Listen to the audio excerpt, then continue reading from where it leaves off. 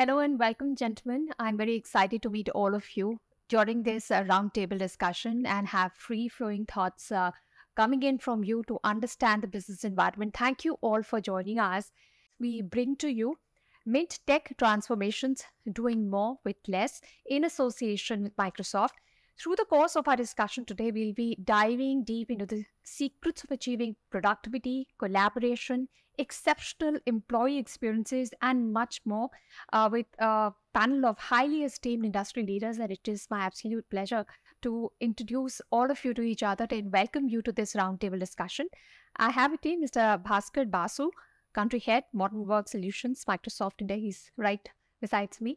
And I'd also like to welcome Mr. Vishwajit Singh, Director IT at Striya India Private Limited. We have Mr. Anurup Sehgal, Cluster IT of Fortis Healthcare, Cluster IT Lead, Fortis Healthcare. We have Mr. Nikhil Anand, HR Head, Dr. Lal's Path Labs. We have Mr. Piyush Agarwal, Director, Digital Innovation and Enterprise Architecture, Nagaro. We also have with us Mr. Sambhuta Chaudhary, Head of IT and Digital Transformation, Tata Power. And I would like to welcome all of you on board today. Thank you so much for joining us. And we look forward to listening from all of you. But before I start, I want to start first with Bhaskar. You know, you have so much experience, decades of experience on how you build teams which are strong. They adhere with each other. They compete within each other and they deliver excellence. So, do you believe that productivity can be achieved in our modern hybrid work environments now? Earlier, what it was, was the need of the hour. But now, it's seen as a choice. Do you think we can bring in greater productivity? And is the meaning of what is productive changed from what it was earlier to what it is now, given the emergence of new technologies and the new way people are looking at hybrid working? Okay, first up, thanks for having me here.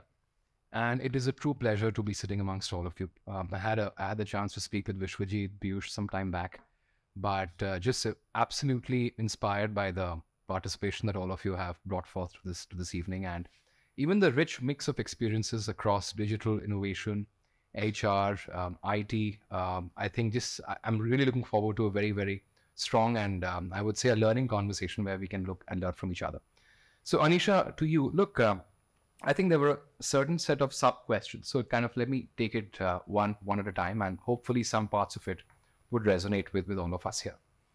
Look, let me start by saying that we're all living in a period of intense change.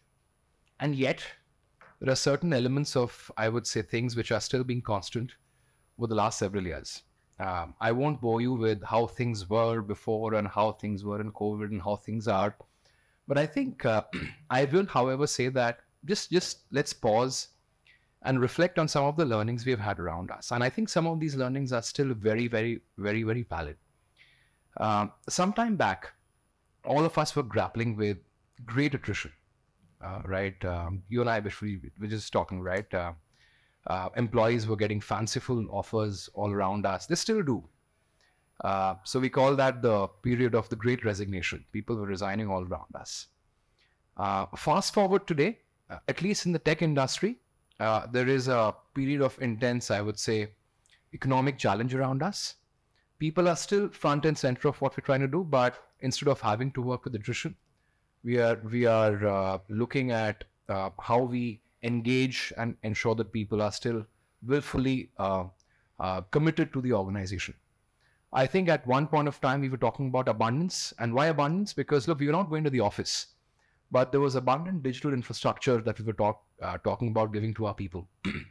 And suddenly we're talking about frugality. I think the whole idea, this whole term doing more with less is very powerful, because I think we all want to do more all the time, but obviously resources, people resources, infrastructure resources are diminishing rapidly.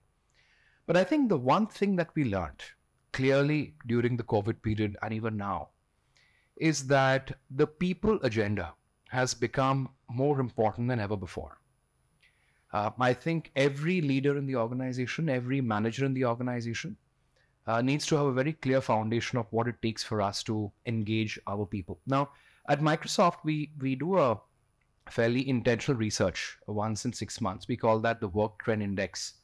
We basically talk to people to understand what's happening at your side. Why do you like to come to office?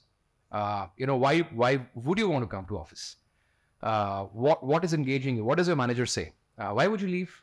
How long would you stay if you did? Right. So a variety of thematic questions about one's belongingness, one's connection, one's productivity, to your point, and what basically inspires people to stay at the organization. And we had three very strong learnings. The first one was that, look, more and more organizations are being driven towards outcomes. Piyush, Vishwajit, we're talking about, see, the flexibility, come 3 days a week, come in the morning, log off, continue. But look, I'm gonna hold you accountable to outcomes. I don't really care if it's 12 hours a day, if you're working on a Saturday or a Sunday. Having said that, there's still a very strong mindset of many business leaders that, look, I need to be able to calibrate how many people are coming to office, how many hours are being spent. And therefore, the productivity paranoia is still fairly strong. And that, I think, is one of the biggest challenges of the people experience.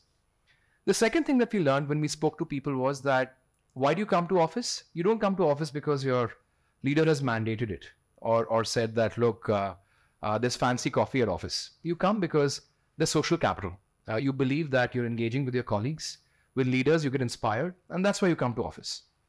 And the third thing we have learned is that people stay when there's a connection to the organization. People don't necessarily stay it's because of money. Yeah, money, of course, is a great motivator. But when there's a pathway to growth, when there's a pathway to development, learning, connection to the mission, vision, values of the organization, when there's engagement and an individual truly belongs, people stay. I think these have been very, very fundamental elements of what we refer to as bits of employee experience.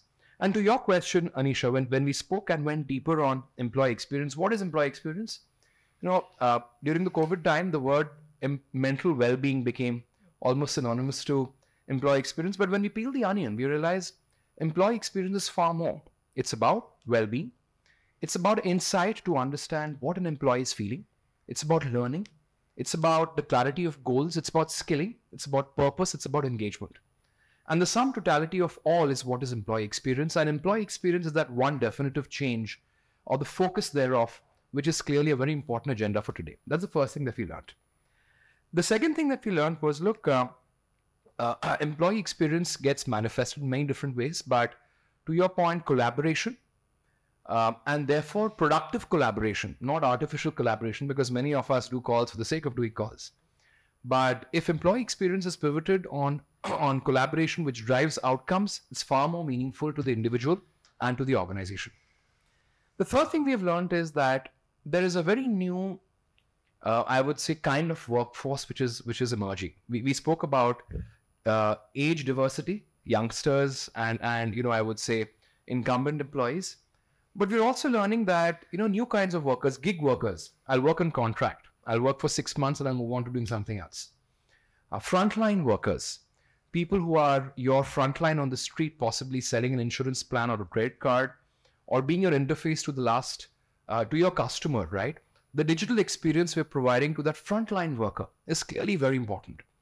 So I think that's what I would say is in terms of learning, right? So employee experience has become front and center. The way we're looking at productivity and collaboration has clearly changed. It's not just about being more efficient, but it's being about more productive together. New kinds of workers like frontline and gig workers are coming to play. And I think as organization leaders, it's very incumbent of each of us to kind of take bit by bit and try to solve for it. Now, I'm not here to do a product pitch. Yes, Microsoft is party to it, but I do want to say that one thing that we pride ourselves to do is to listen very, very consciously and intentionally, because I think product design and I think solution design needs to be based as a result of responding to intent, responding to signals. And for us, we've basically curated multiple canvases. This whole idea about employee experience has become very important for the last couple of years. We have shaped an entirely new category. We call that Microsoft Viva. And things about engagement, connection, social capital, learning, goals, skilling is one thing that we try to address. The second aspect of productive collaboration, and that's where efficiency comes in, that's where security comes in. Vishwajit talking about even when we have a gap between just kind of provisioning a machine safeguarding different parts of the digital canvas, security has become more important than ever before. And we have a curated stack, which is the Microsoft 365 platform suite, which looks at collaboration, productivity, security, and totality. And the third part is gig workers, frontline workers. We believe experiences for these folks needs to be completely different. And that's where we've curated experiences like Windows 365, etc. I won't go into the product detail, but let me pause here. I just wanted to kind of throw open the discussion on what you're hearing, what you're learning, and with that, back to you, Aisha. Thank you, Bhaskar. You've really set the tone for what you have discovered, and let's try to corroborate or find out what people who get their hands dirty daily are seeing. So I'm going to ask you, Vishwajit, we live in a global world and we work across time zones. So I'm sure you would also find your workforce, you'll find your developers and testers are working on the same product or feature along with others in a different time zone, in a different geography. So how do you achieve productivity, connectedness, collaboration when there's so much going on? What are the tools and technologies that can make this possible?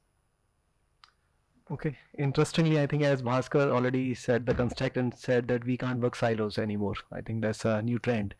But before I start to answering your question, I just want to connect the dots of my previous organization, because I've been in this industry almost 2 decades, where I know the software developer and tester relationship always used to be very complicated. And it was very complicated, and when we didn't have that kind of a geographical differences. But now we have lots of geographical differences because we have a lots of footprint as an organization. Everybody does, and the new work model, hybrid work model, is again a key factor for that, and that's how this relationship has become more complicated now.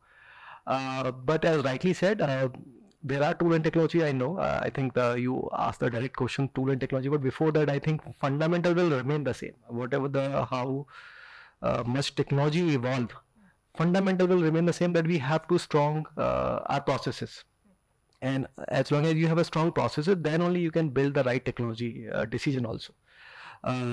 So I think to do the right collaboration, I think you should do the build a process like that so that your developer and tester can work together from the beginning of the project or any development per se work, which generally we call as a shift left basically. So when the project is kicked off, there is a development requirement gathering, design phase, development phase, and then deployment phase. So we should involve the tester from the day one. That's how we should do that.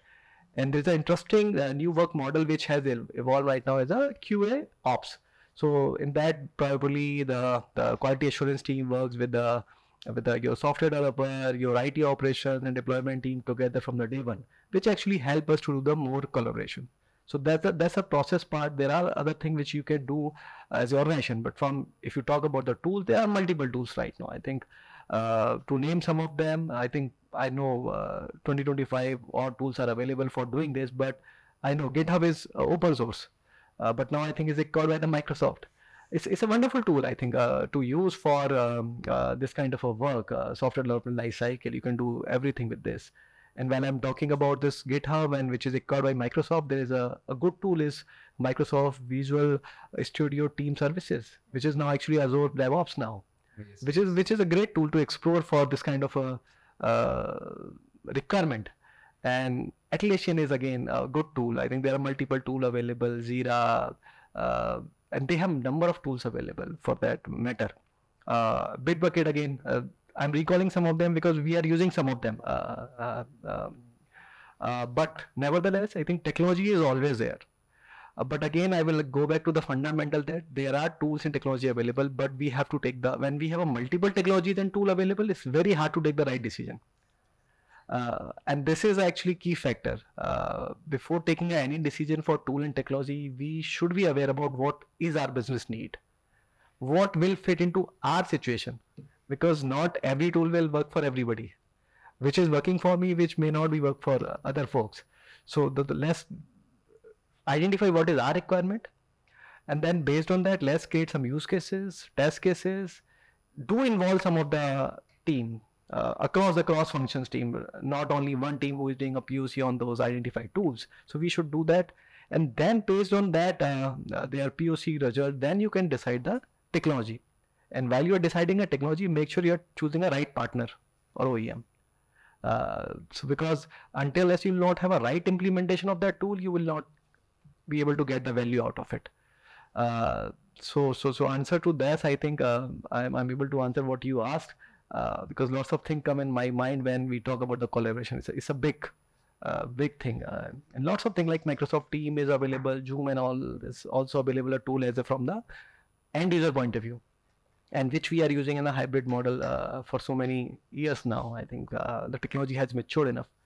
So I think that's all I want to say, that I think tool and technology are available. Make the choice based on your requirement. That's my recommendation. All right. Thank you so much, Vishwajeet. Assess your requirement before you tabulate your tools. That's your experience. Good one for everyone. Anurup, want to come to you because the way things are moving, technology is all pervasive.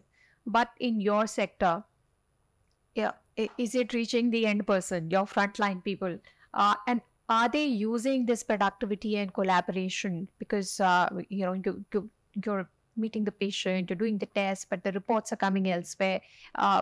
Is there integration happening? What are you doing to ensure that your frontline worker is completely connected with the knowledge center, and is his technology working to be an enabler for them? As Karan pointed out, the diversity, work from home, hybrid mode. But in our industry, and especially in the path lab also, the work from home and this kind of work will not happen. And the patient requirement on the immediate basis. In a COVID period also, we see it out. They want to see a doctor at the clinic. Though we had done certain kind of teleconsultation through the teams and all, where the report can go to the patient, the teleconsultation will happen. But gradually they said, no, we want to come and meet the patient, meet the doctor. They want to see the pulse, and everything happens. So in our industry, the work from home is not working over there.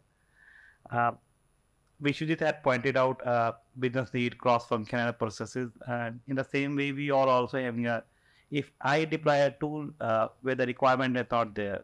For example, I said, hey nurse, do you want to use a team for your tomorrow for a leave apply? You want to do this for this activity. It is coming from the technology side. Technology is pushing it out. Till 2019-20, it was working like the IT is forcing a clinician, clinical community, or to a nursing community, or to enforce, you need to do this. And I'm pushing this community, please do this, please do this, please do this. Because that is your process. That's a process like the IT is pushing it out. However, the process is not aligned with what exactly business is asking for. Luckily, COVID had asked us, now we are not pushing it out. A business is demanding, we need this. Can you give this? Can you give this? Can you give this? I want to have collaborations. I recall till 2015 or 16, the role of the IT guy is only to have a projector set up. I have a projector set kiya, please boardroom se bahar chale jao. Now, IT is a point of your boardroom agenda. That become agenda. How do you secure yourself? What is the technology you are bringing it out? How can you do more with the less? This is the agenda. So I think for the first point is the IT and the cross-function team. You mentioned our cross-function team. Till the time IT is not become an enabler, it will not work. We need to understand that the IT become really now a backbone of the business. Common goal is more important in our industry. For example, I just give example. We implement one solution. There's a TV display something. No one is using it out. No one actually was not using it out. I went to a doctor. I said, what is your problem area? He said, hey Anurup, बहुत दिक्कत है. Doctor साहब बताइए क्या दिक्कत है? Literally he said मैं सुबह आता हूँ. हिंदी प्योर हिंदी. मैं सुबह आता हूँ 9 बजे. पेशेंट आने 11 बजे. What should I do now? Till 9 to 11, what should I do? I visit my patient. So I said, we have a tool available where you can see your online appointment. This is our online appointment. He said, oh, really? Then we build a functionality for it. That now become a collaboration between our clinician and this. He said, the basic in our healthcare industry, the basic troubleshoot is, if the patient will not discharge, a new patient will not come in. He will discharge, a new patient will come. a discharge, during a discharge, for example, I am an admitted patient, I am necessary to go back to home in a faster way. As soon as Dr. Bhaskar said, Ki Anurup, go. I want a 5-month time, my discharge will go and I need to go back to and meet my sons and meet my children over there. They said, Ki, yeah, can I have something where in a one glance I can see these are patients are going to discharge, these are for the pharmacy clearance and these are for clearance and the bill settled and the room get clear. So then the next patient can come out. For example, if the Bhaskar will go out, then Arisha will come down for admission process. So that's a business requirement, and then we said, okay, the solution will design it out. Again, Vishwit had correctly mentioned a right tool and a right time also. That's the right time you mentioned, and right partner, a correct partner, where we have a collaboration type of thing. Reward and recognize is also important in our industry. Ki, like, for example, doctors have lots of ideas. In our hospital, we have 27 hospitals across the country. They have different ideas. In the finance, for example, a doctor payout, a small part, where my finance department working for 3 days for the doctor payout. Doctor apaye. Can't I do automation with a Microsoft part? There are different ideas, and then we can recognize that part. So I think that's this 3 pillar can have a success parameter. So now I want to ask a question to Nikhil, who's the HR head at Lal Path Lab. Of course, we've heard from the healthcare sector already, and it's really sad that the healthcare sector did not get any break. They were always on the go and always working during the pandemic. So, the workforce is diverse, and you got to make them work during tough times, keep them motivated. And despite their differences, they may be geographical barriers, language barriers, you have to keep them together and ensure you have collaboration, which is good enough for you to compete with your competition. At the same time, retain your employees too, because there will be a little bit of burnout, at least because COVID was not easy and it still remains high pressure. So has it been difficult to create a sense of inclusivity in a hybrid workforce? Has technology helped you here? Right. I think as Anurup also said, that hybrid was not a thing which was a privilege for us. But what has happened is there is other changes which has happened. The way work is happening now, the whole consumer, there is a shift which is happening over there. The way they are demanding services, the way they expect the frontline employee to today behave is changing rapidly. The second thing which is happening is employees are also coming up with different sort of options they want to work. So today we have a large workforce which does not work on salary basis. They work more on a revenue share basis with us. So these are some of the changes which are happening. How do you give similar kind of experience to all frontline workers who are either directly employed by you or indirectly? It's a challenge which is there. So some of the things which have happened with time is tools are helping you enable them to work better. So technology was always there. So 15 years back, HR job was to check the time in, time out, and HR was deploying technology for that. Today, we don't do that. We rather want to check what is the productivity, what is the outcomes which are coming. And today, a lot of tools help us where employee can today see how they're performing, what is their own NPS score. So today, any phlebotomist who go to home can quickly know what is at the end of the day his NPS score is. So he or she knows where they need to improve. So these are the changes which were not available earlier. And the good part, as Anurup said, in our industry, which is happening is people are now adopting it. They want to know how the patient has rated them. So these are some of the things which are happening. And for us also, it is becoming easy to give them visibility. Today, technology is helping us train them. So we can have different cohorts of people being trained, because I may have 5 people in South, 5 people in North who are not doing well on, say, how they have closed the whole patient journey. So I can pick up those 5 people and train them, which was maybe earlier not possible because I have to do a separate batch for North, separate for South. So these are some of the enablement which have come with technology, and the frontline workers are also adapting to some of these things. So inclusivity has become easy, because of the technology as well as the openness of the end user also. Um, some of the things like different languages, today technology helps you translate. So we use Microsoft Teams. You can see the whole transcription over there. So these are some of the small features which are helping the frontline workers to adopt technology quickly.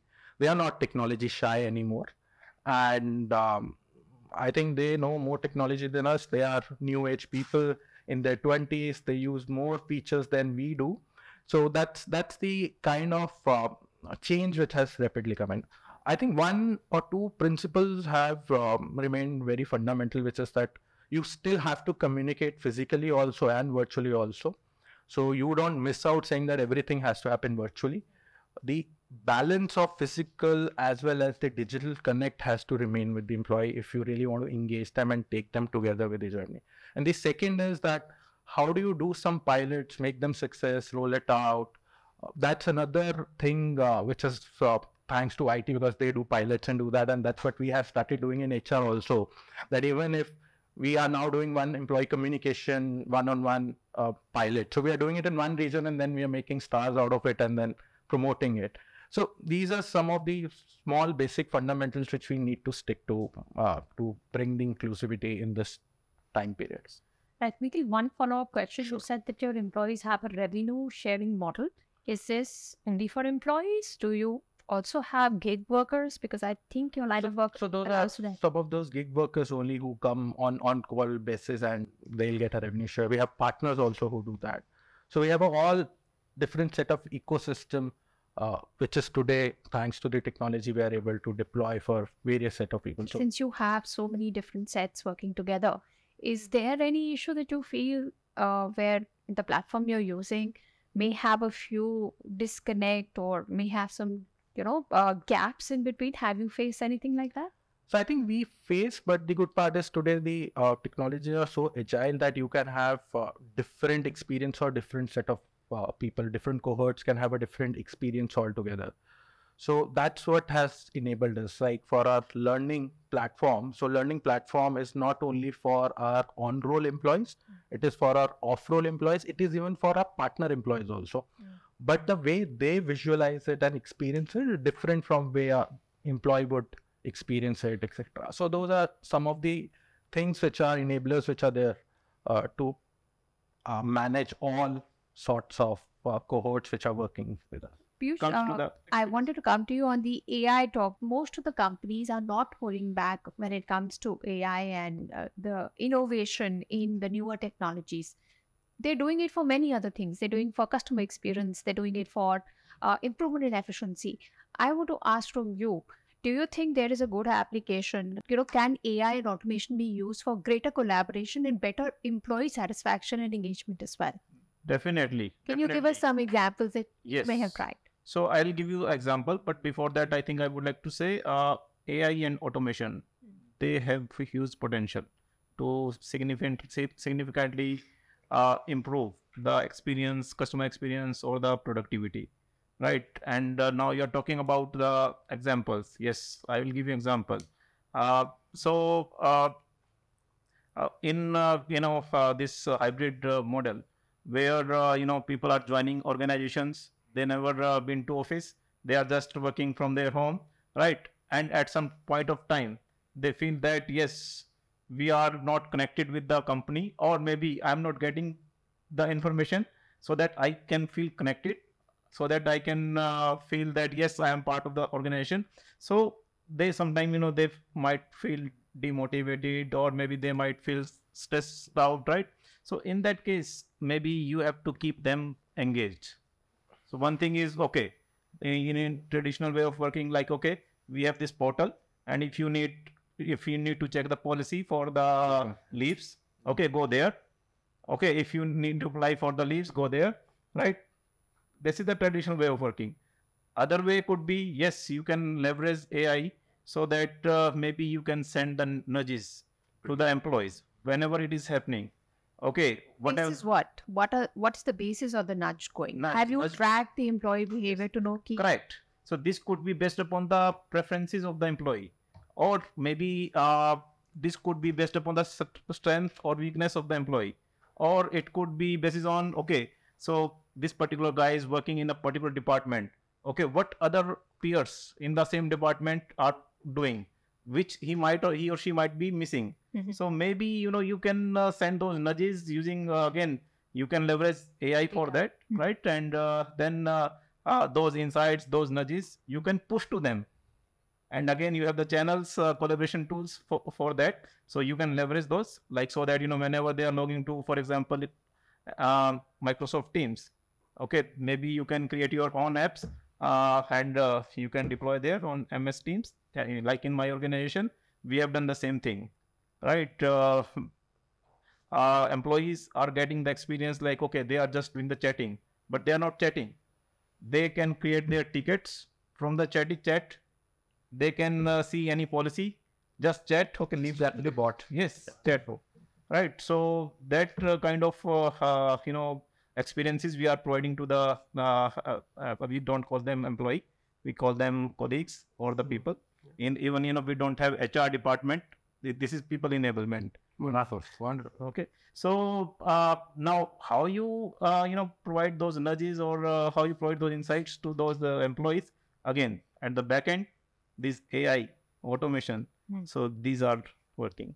All right. Samvita, I want to ask you, like we have been talking about the frontline worker and how technology is enabling so many things for them. Now, in the power sector, real-time work is very important. Correct. Because if there is an outage, or if there is a trip, or if there's even a small mismatch, it has a spiraling effect. So what are you doing so that the frontline person is connected real time? And what is the impact on their productivity, their engagement, their mental well-being? Do they feel this is empowering them? Do they feel it is pressure? Keep us at the right moment. I cannot be late by 5 seconds. How does it work? Okay. So, firstly, thanks all of you, because now since you have met the bedrock, I can go directly into examples. And I want you to acknowledge that other than the health sector, power was something which was working very well. Power, oil and gas, were also. So I believe if there has been any biggest change agent in terms of digital transformation, this is one, with all its background. So when you talk about frontline, yes, power is something so frontline, I see it in two ways. One is people who are actually going to the consumer, but to the level of digitization and digitalization that we have achieved, the people who are actually running the processes in your offices are actually your frontline workers as well. So, but I will restrict myself to frontline workers, as in people who are facing. So I'll just give some numbers to bring some context into it. Every year we install around 2 lakh meters. And these are digital meters. Yeah, smart meters. Yeah, mostly. And we attend around 4 lakh complaints in individual homes, right? Now, just if you take the journey, how the tools and things they have transformed. So each of them previously had one or duplicate copies, because something you have to give to the consumers. And also people have, they come to our customer care centers where there is a face-to-face interview. So these are mostly, there are others as well. These are the big ticket items, if you may. So if you take, the number of sheer papers, right? So in duplicates and triplicates, where some you have to submit, and just look at it. So 2 lakh, and you have gone to 2 lakh homes. You have checked whether the supply can be given the feasibility or not. You have come back with a paper. Some people are entering it. Some are doing quality check on it. Then if it is deemed, a piece of paper goes to you for demand note payment. So the payment that you have to make. And when you make that payment, a piece of paper travels to the someone who will install the meter. He goes, leaves the paper with you, comes back, someone enters, someone checks, and that goes into the system. So every year we were cutting down one forest at a time, right? So I cannot emphasize anymore on once you have put it on a mobile. And with some basic, the errors that they can make, but you can actually get it validated. This entire 15-20 lakh papers went out of this thing. And productivity wise, as an organization, 60-70 people who were doing the duplicate work at the background, that completely goes away. So do they feel more motivated? Do they feel Yeah, now my time is more useful? I'm doing more with my time. Yes, handling these many, if they handle say 8 cases per day or 10 cases per day. Now I'll come to two parts of it and how technology, and we didn't stop at that. It was very easy because it has served my purpose. My cost has gone down, the time to getting a consumer into your net has gone down drastically. We could have stopped over there. So this I'm talking about the tools part of it. In the meter thing, what we found out, so here something comes as data observability. In this entire transaction, you are creating a transactional data which you use for taking into the system, and some byproducts are there which is loading your system, and you would be foolish if you are not using it. For example, if you are looking at what's the point-to-point timings, because the stampings are coming, you can get an idea who is punching where, whether they are doing at the site, they are doing away from the site. So this started coming. The second one was one big problem comes that, whenever you have a new house, until and unless you have an electricity connection, nobody is going to stay in the dark, right? So if someone is going to install a meter and you are not at the house, what can we do? And we had a lot of failed things as well, as in, people went over there, they were not there, they had to come back. So whether you can put an appointment schedule, which, so the intent of how you are using it. So this is one part of how you have enabled. So in meter, I can go on and on and on. Every day we are changing. You said a very important that whether I am in a very risky business, any, you name any hazard, big hazard, fall from height, electrocution, most of our people works on live line. If I start switching off for every work, the city will remain dark half of the times. So what can you do to make sure, because it's a very big, zinda rahega, if they're alive, they can do the work, right? So, and most of these workers are, what they call outsourced, but we don't call them, we call them business associates. So what can we do to do? So here is a big role of technology. So safety, what we do is we have a very comprehensive system where any kinds of anomaly that is noted in the system, whether there is a consumer or our own people, in fact, it is a part of our KRA to report safety incidents. So it's put in a platform. Similarly, the network is such in a way that it is inherently risky. So what was done? So this job, every job needs a job safety analysis. This was plugged into the simple transactional system as well. How it works, if there is something that I know in the system that it's risky, if he is going to work on that pole, it will be an engineering control that he cannot work on that. So first he will get that what already I know in the system is there, what kind of risks exist at that particular site.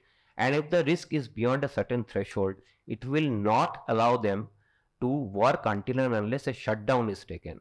And that shutdown unique number is at site verified online from our power control system. So you are not simply allowing him to go over there. So these are, and so we also give trainings, but if you say my risk is going at height, so if I am giving that training of going, working at height, he still has that risk if he is in the training. So there, the only area where we have used VR till now is to eliminate this kind of risk. Right? And this is, where you have to vote. The other part that is there, again, when you observe the data, 25 to 26% of the cases where you give us a off supply complaint, it is found that it is not in our purview. That is, it is beyond the main switch or MCB of your house, which is our point of commencement of supply. 2 hours a person had to wait to know that, so 2 hours of my person is wasted, 2 hours of another person is wasted. And I go and tell you that if the problem is in your system, right? So imagine the kind of heartburn for both the people. With the smart meter coming, there is a functionality we used for this. It's called meter pinging. So before I go to site, I can ping the meter, and if the meter gives me a response, that means that the meter is okay, the problem is beyond that. So there are a lot of stories, but this is how you build on a basic tool, bring in checks. And the another thing that is not technology, but it's very important is it ended as a transaction, right? So a person to be, to feel alignment, say 8th, 10th, or ITI, he has to feel that he is owning it. If he is able to convey to the end consumer that what he did, because that will inculcate a sense of pride in him. So the story is endless, but that's how we put thought into details, and wherever technology can play its bit, we try to do it. Gentlemen, thank you so much for coming here, sharing your insights with us and your experiences of how technology is, helping you build a work culture where even in hybrid work, collaboration is happening, productivity is high, and employees also feel happy and engaged. So there are a few things that have come up in this discussion is that, of course, there's no turning back on technology. And now, thankfully, technology is not just the IT department's sphere. It is a board level decision. It is something that is being seen as an enabler for business growth and for reaching the objectives of which the company has been set up. Everyone will have to find their own, fit between balancing digital and physical to get employees to be engaged and happy and stay with the organization. And the use of new technologies like AI, machine learning, and the new age technologies is being used and developed for hybrid work in a way that you will get information where you will act and not react. So that will also help you with the workforce being engaged and happy. Thank you, gentlemen, for joining us. Pleasure to have all of you with us. I have a request. We have a QR code there. So would request you to please scan it and give us your feedback, what your feedback for this entire roundtable is. Thank you all for joining us. Very powerful. Thank you, Marusha, for hosting and moderating this so wonderfully. Thank you.